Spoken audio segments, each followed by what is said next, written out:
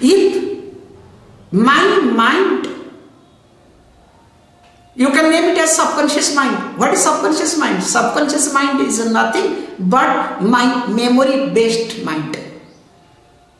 Memory generated thoughts. So if the memory based thought uses my will, you know what will happen? So if you want to balance your life, look at this graph. Whether my life is memory based, is it world based, or is it will based? But the problem here is, people, those who are world based, they claim that they are living will based. So that person presents himself as a learned person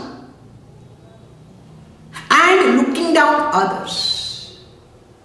Now in reality, that person's behavior, was it world based or was it subconscious mind driven thoughts? But the fellow used the will in such a way, and we call them as crooks.